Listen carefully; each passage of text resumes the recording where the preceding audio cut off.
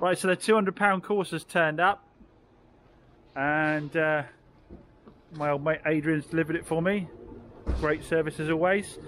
He did give me a bit of warning before I got here actually that it had bad paint. We got a bit along the bumper here, bad paint, and we've got a scuff on the rear quarter here and a scuff here. But to be honest, the rest of it looks all right. I didn't expect this much paint work. I didn't look at the pictures quite closely enough, but we know I can rattle cans, sort that out, no problem at all. If mechanically it's sound and it's just that paint, I think I'm doing all right. But Adrian tells me there is a engine management light on it. Inside, sorry for all the background noise guys, inside it looks all right. It looks like it just needs a good clean. Oh god, the back's covered. Looks like they've had a dog. Bloody L8 dogs. So anyway, we'll get it off the trailer and then we'll have a little drive around the industrial estate and we'll see what we think of it. What I'm going to say to you guys is you were right. A lot of you said in the comments, it's, you know, don't drop prices, don't worry about it, things are quiet at the moment, it'll pick up. When I had a total blank last month, and now all of a sudden I've got loads of phone calls, loads of people wanting cars, and I'd already dropped all the prices. So I've probably taken a hit on a number of these cars that I could have done for more money. I'm sure I could have got 2,995 for my red 2013 KA, even though it's a Cat N, because it only had just 32,000 miles and a load of people wanted it, but I went for 2,795. I'm sure in the current market with things picking up, I probably could have got 2,795 for this, but I've got 2,495 for it. I'm sure I probably got nearer 3 grand for the 2010, but I've let that go for 2,895. This one 2013 with 80,000 miles on, because it's still left here, I put the price back up to 295 because I think it's worth 295. It was already well under book at when I dropped it to 2795. I'm going up to 2995 because it's hard to get stock at the moment. So yeah, so I'll put the price back up on that one. Haven't started on the Corsa yet. No interest in the Micra, but again, I'm not going to panic and drop price now. Things have got busier, and still got the Dacia.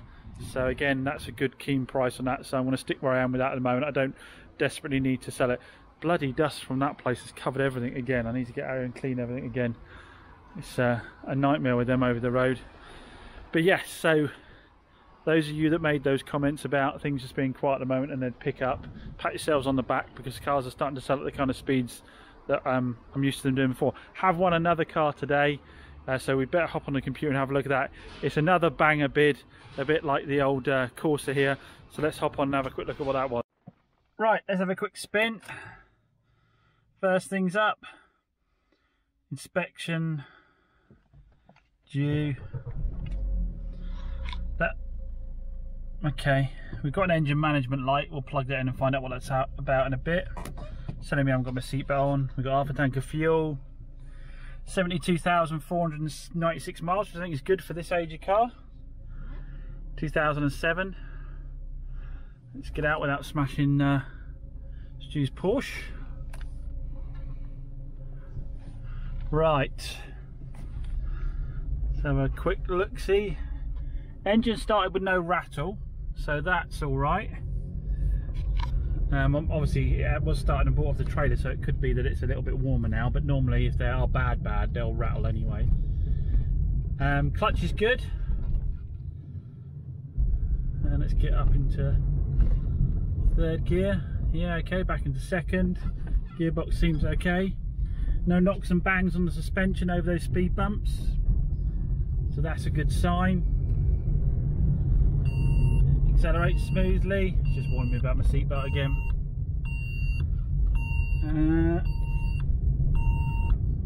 Let's try and get a couple more gears. So accelerate, third, fourth. It's all right. Okie dokie. So reading the codes, let's say we've got a lambda sensor out. Stuart informs me it's pre-cat, so that should be in the engine bay, relatively easy to get to, depending on how the threads are for the lambda sensor. Get it nice and hot first. So if that is all it is, which that's telling us what it is, not the end of the world. So we'll crack on and get that done, and then before we go any further with the bodywork and check that it's worth doing the bodywork, but we'll get that done and then clear the codes and see where we are. Have a quick walk around. Tyres, nearly new on the front, nearly new on the back. Loads of tread, loads of tread. Loads of tread there. Loads of tread there. So not having to worry about tyres. Inside again, other than a bit of crud and a slight dog smell, we've got one cigarette burn in the back. Bit of worn carpet down there. I might glue a mat down over the top of that. Tried the aircon, that's blowing cold. Yeah. So a quick look in the boot. She looks. We've got some Corsa mats in the back there. And underneath that, oh, it's like a secondary shelf. I haven't seen that before on one of these. And we've got a good spare Continental. Looks like it's never been out. Don't see a toolkit, might stick one of those in there. Oh, actually no, what have we got in here? No, nothing in there. We've got a toolkit in this side? No, nothing in there. So I might have to stick a toolkit in there. But other than that, seems alright. So let's get the lambda sensor changed out. And then we can get started on the bodywork. Get in, guys, we run a VTR. I love VTRs. It's always a roll of the dice when they turn up whether the engine's smoking or not.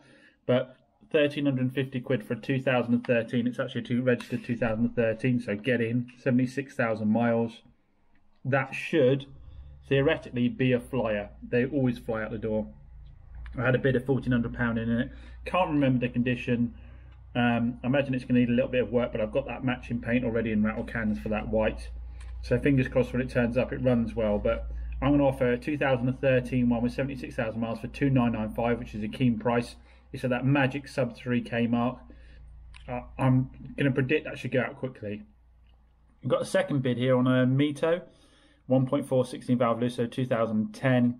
I bid £700. It's been provisionally sold. I'm not going to go up in price on that. It's probably a 1995er. They have to be cheap, the Mitos, to go. So I would think that we might not do a deal on that, but we'll see. We'll see. So yeah, so I got back from driving the little Matiz back, and we've got those 2 wins. So again, I'll let you know, guys, see them as soon as they come in, as I always do. Hey guys, I know I already told you were right, but you're like super right now. This is sold in the last 24 hours. That's sold. That's sold. Black KA is sold. So the white KA, so what are we looking at? The white KA sold, the red KA, sorry, yeah. Start again, last 24 hours. The red KA sold, the black KA sold, the white Yaris sold, the red Yaris sold, and obviously the white KA went out a couple of days before that. So last 24 hours has been mental. As soon as lockdown came off, bang, sold like 3 cars straight away. And I've now sold 5 cars in this month and sold nothing last month. So things have definitely picked up. This one is the other chap that wanted to see the red KA, has bought the black one. His girlfriend really wanted the white Yaris, but I've already agreed a deal on that, haven't I? So yeah, it's got really busy. So I've still got to prep the Corsa, haven't done anything with that. No interest as of yet on the Suzuki. I had a couple of messages, I'm sure that will go, that drives brilliantly. No messages yet on the Nissan Micro. I've got a lady supposed to be popping by today that wants to look at stuff, and I'm probably going to have a look at that, because that's a great car. I drove it home last night again to charge the battery up, drives brilliant. Obviously just got this one in, and the Dacia. So but today it looks like I might well have won the VTR and the Mito. So if I can turn these spots around twice within this month, I will. If people are buying at the moment, let's make sure we got stock for them to be buying. But I need to get cracking now, because I need to valet and clean these cars before they go to the people. I've got to MOT the black KA that's going to go in first thing. I've got to get on and do the paint and tidy up this Corsa, haven't I? And get on and do the brakes and bits and bobs on the little Chevrolet Matiz. So guys, the black KA I sold, I put in for an MOT today because it only had 5 months left on it. I wanted them to have the cars to go out with a minimum of 6 months on them. Only failed on the position of the windscreen wiper. It wasn't quite clear on the screen, so I changed that. But it did have an advisory for a little bit of a coolant leak on it, which I hadn't spotted. And looking now, it looks like it's coming from the water pump. I think this has had a cam belt. I think not from me, but I think because you can always tell when a sticker's been moved on the cam cover. I think someone's cheaped out and not put a water pump on at the same time. Some dealers do that to save money. It only saves about 30 quid, but it's a complete waste of time. So I'm about to contact the customer. I'm going to tell them, like I said, that it's only needed the arm adjusting, but there is that coolant leak. My plan is I'm going to put a whole new cam belt kit on it. It's a 250 quid book job. It'll cost me about 80 quid in parts. I'm going to do oil filter, air filter at the same time, and then we can be sure that there aren't going to be any problems. So fresh cam belt, fresh water pump at the same time, because obviously the water pump is driven by the cam belt, so I can't just put a water pump on it. And then he knows for the next 5 years that he won't have to do a cam belt on it. And this is why you buy from dealers, guys. This is why you pay the extra £500 to buy from a dealer, because I can guarantee you this kind of thing. I could have put this for an MOT, passed it for just adjusting the wiper blade, and if someone didn't go and look at the old MOT history, they'd be none the wiser that they've got a coolant leak and they'd probably end up cooking the engine. It's going to be time more than anything, more than cost. Obviously, let's say this kit's only about 60-70 quid to me, but I'll be in it for about another 3 or 4 hours changing the cam belt over. But I can then stand behind this car and have a customer that isn't going to end up cooking their engine 6 months later down the road because they were completely unaware of it. But yeah, other than that, it was just needed the wiper arm adjusting. So let's go and give them a call now and check that he's happy with all of that. So yeah, cam belt is a go. Customer obviously would like the car quicker, but I want to try and get it done for him this afternoon. But yeah, let's get the cam belt switched out and then we can be utterly confident in this sale that engine wise they aren't going to have any problems. Here you go. Well, here's what happens if you cheap out and don't do the water pump at the same time. I don't know if you guys can see all the purple or the pinky coolant down there. That's all come from the water pump, which is just there. And it's a part that costs about 20-30 quid on its own. And obviously the cam belt runs it. It's 4 bolts to take it out. It takes 2 minutes to swap it out. It saves you 30 quid, but don't do it and you have to do the cam belt all over again. So, and this isn't the first time I've come across this. I know a dealer selling a Fiat 500 who flatly refused to put one in for the sake of 30 quid. So, there you go. It's out and it looks like it's been coming on the centre shaft there. And you can see it leaking around here. So it hasn't failed, as in the bearing's still alright on it. But it's obviously failed along the shaft there and leaked there. So we'll get a new one in. Just got to clean up all this red gunk whoever did it last put on there. So I've finished valeting the black Ford KA. All the cam belts done, oil, air filter, done, coolant, all of that. So big service done. Customer will have to do oil and filters for the next 5 years now. I've given her a clean and then I've given her a special black ceramic coating. I like to put a ceramic coating on the cars because then when they go out and it rains, the water beads off it and runs off it, keeps it looking smart. It's just that extra little service I think that people will appreciate. On the £200 Corsa, so it's the 2007 little Corsa I got from BCA for £200. It had the engine management light on it, didn't it, for a oxygen sensor. Just swapped that out, hence a little bit of smoke coming off the engine bay where I use a bit of WD-40 to get the old one out. Just cleared the codes.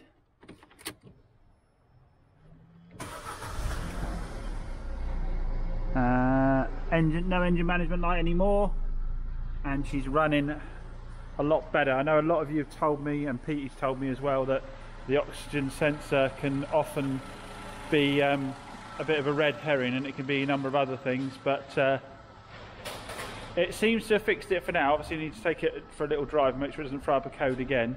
But next thing up is to get onto this bodywork. So we've got to spray this rear quarter and this bumper where someone started the job and didn't finish it. So we're going to get cracking on that and then obviously give the rest of it a clean and hopefully get it up for sale for the weekend. So let's get cracking. First up, we're going to get some traffic film remover and get the panel cleaned up. I'm going to clay bar it after as well, get all the dirt off it. And we spray into about this line here, so I just want to get this panel clean for the moment. I'm not taking it outside and washing it off because it's pouring with rain. I'll have to wait hours for the bodywork to dry off before I can get onto it. So I'm just going to give it all a thorough clean this way, all the bits I'm going to be working on, because I'm going to be sanding it in a second as well, which will create a load of mess. But I just want to stop. I don't want to be sanding any of the grime into the paintwork, so I'm just going to give it a quick clean off first on that side of things. Clay bar cloth now to pick up some of the more ingrained stuff, and again get as much dirt off the surface as I can. So we're going to get, this got a clay bar cloth here from the Auto Smart van, so I'll give it a go and see how that works out. So we're taking the rear light out and taking the number plate off. Anything you can easily get off, you should do at this point, because it saves you loads of masking and you get a better finish because you don't have any masking lines. So yeah, take off anything that's easy to get to while you're at it. So all been 400 gritted and then 800 gritted and then 1000 keyed on the edges where we're going to be fading out and given a good clean. So we've just got to put some primers down in areas where we've gone through the paint, then we'll be ready to start putting some colour on. So we got all masked off, started putting a bit of filler primer on the worst areas where we went through. I did put a bit of plastic primer down on this first before the filler primer down. Always recommend that.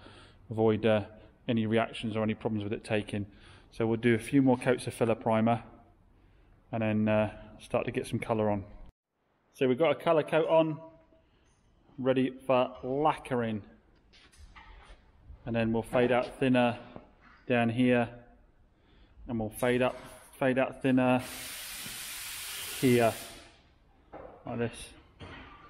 It's a little bit dark at the moment because it's just had a coat on it. I'll double check that before I start putting any more on it. Yeah.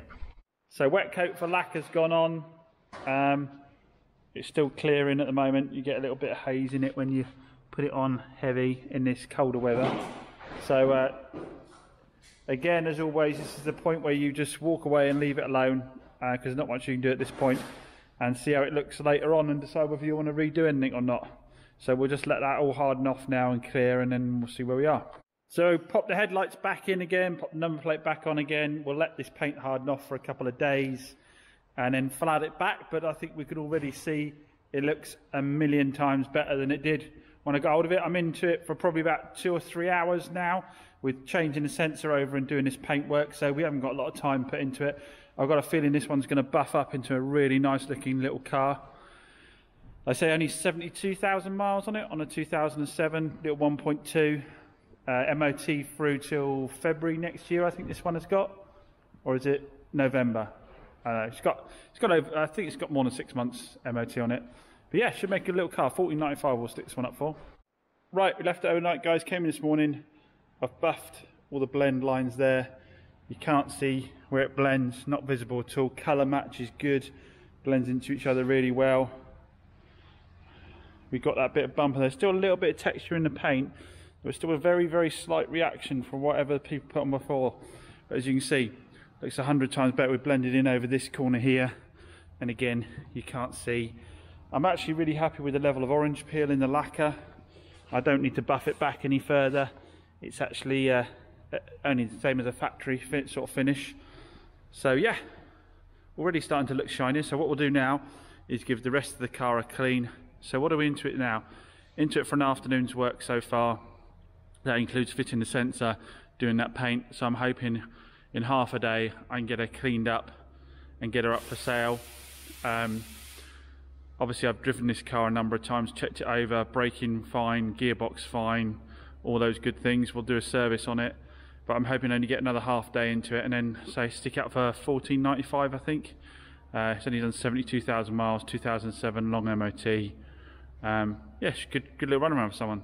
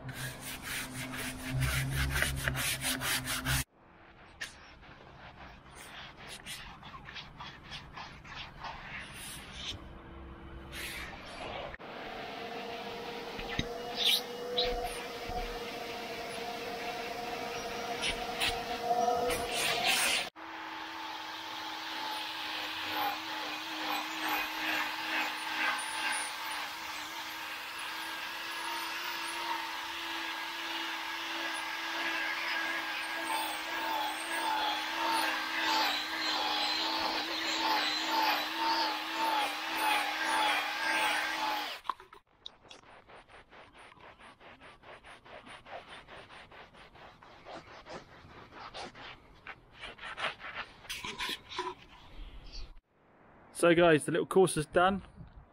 She's had a machine polish. She had that paintwork done. She had all the interior cleaned up, which wasn't too bad to be honest, didn't need an awful lot. And I think she looks fantastic. So we've got the side I did the paintwork on over here.